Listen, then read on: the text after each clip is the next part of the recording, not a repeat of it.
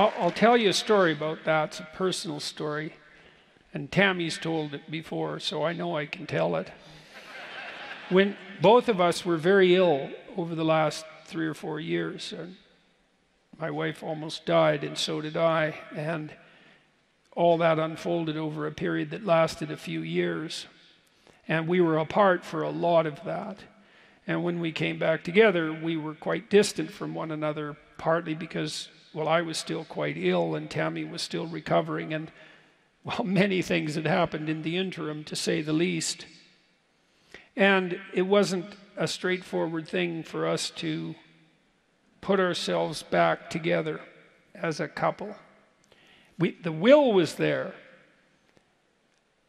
We had a practice of consciously dating for decades. So when we first had little kids, and this happens to people who have little kids, we found that we were separating intimately. And that's because when you're at that stage of your life and you're developing your career and you have little kids, it's like sex is priority number 11 on a priority list of 10, and you only ever get to priority 5. And so it's not that it's unimportant, it's that it becomes displaced. And that's understandable, but it's not a good medium to long-term solution.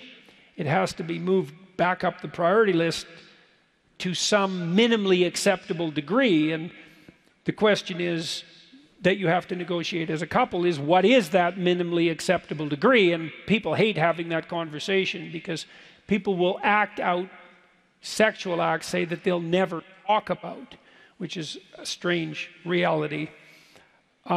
When I was working as a clinician, I used to have these conversations with my clients, especially now and then. I would have both my client and their husband or wife in the office with me to talk over issues like this. And one of the things I would ask them, which they absolutely hated, was, well, how often should you have sex?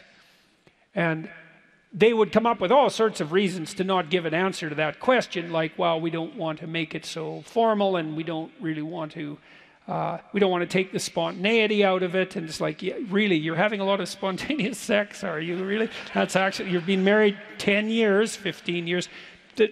There's so much spontaneous sex that you just don't want to mess with that. It's like, why are you in my office? So that's just delusional.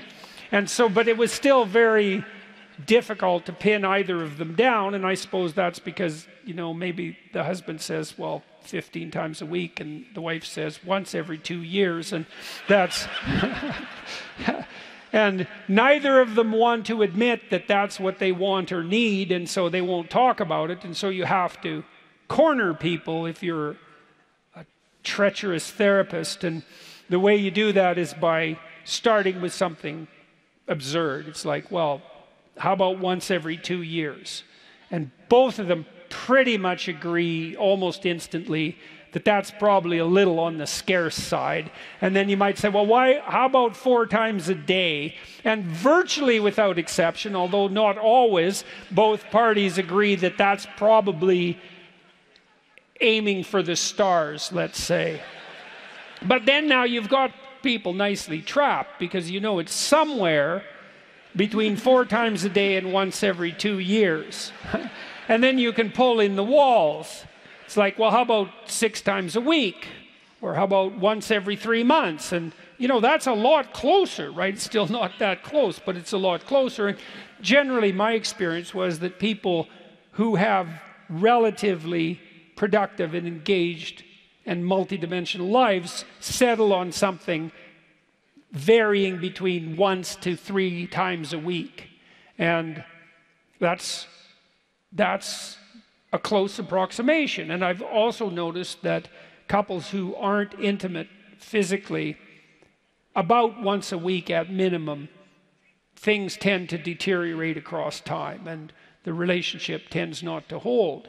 And I've also noticed that unless you spend about 90 minutes a week listening to and talking to your partner about practical matters of the domestic economy and your shared life, you also build up a huge backlog of undisclosed communication, and 10 years from now that will fall on you in the form of a divorce case, and you'll spend all the time you could have been talking at home talking in court, which I wouldn't recommend. And I also think it's very difficult to get that 90 minutes or 120 minutes or whatever it happens to be a week of intimate time together unless you first sort out the 90 minutes or 120 minutes of necessary communication.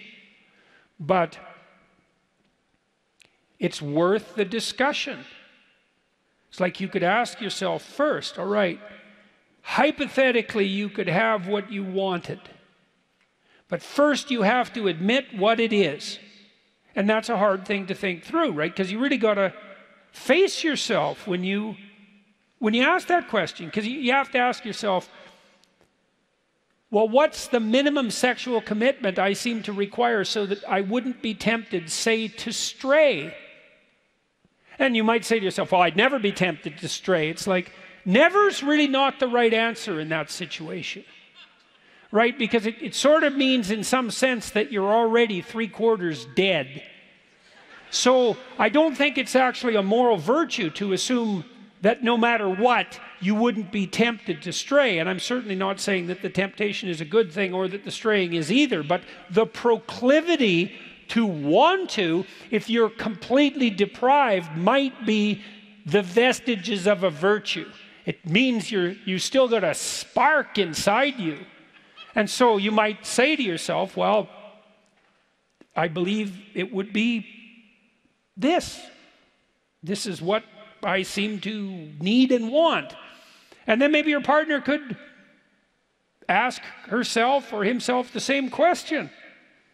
And then maybe you could have a discussion about it. Now that's an awkward discussion, and there's some rules for that too. It's like, be willing to talk about it 20 times and do it really badly, because you're not going to do it very well to begin with, and 20 times isn't that many.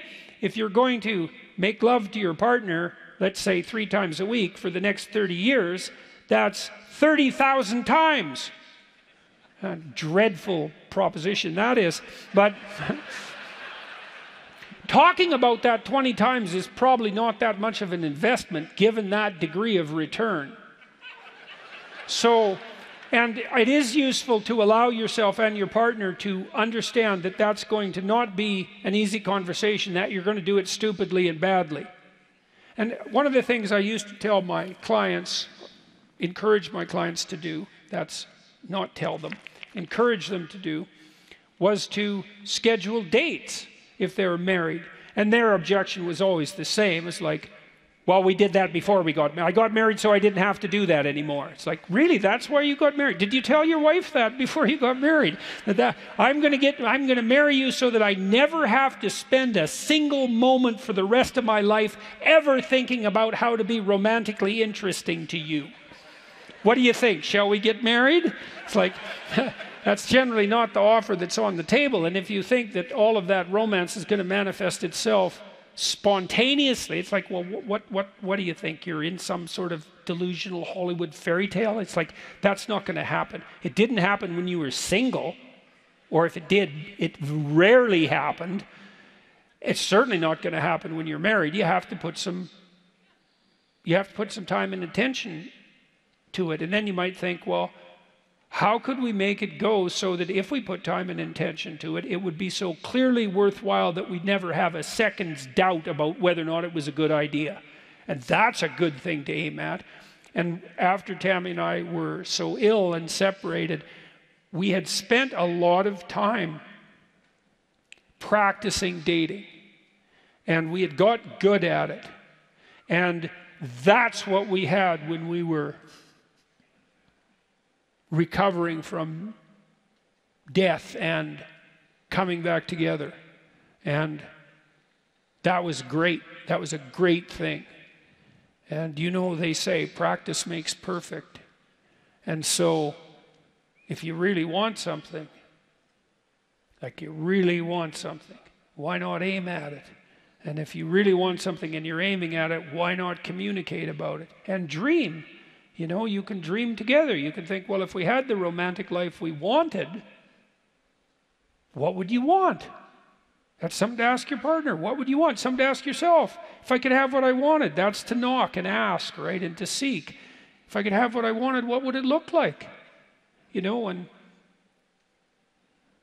then you can stumble forward stupidly and approximate getting it. And with some practice, maybe you'll get it.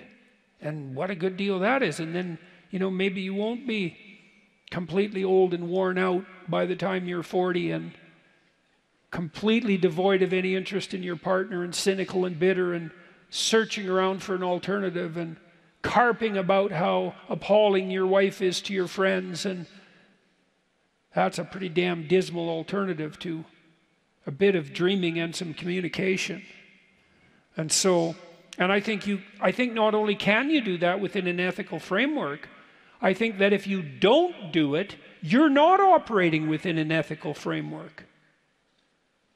So it's perfectly reasonable to pull up the sexual impulse, let's say, and elevate it to the status of the highest ethical endeavor. A strange way of thinking about it, but the alternative is just not what anyone wants.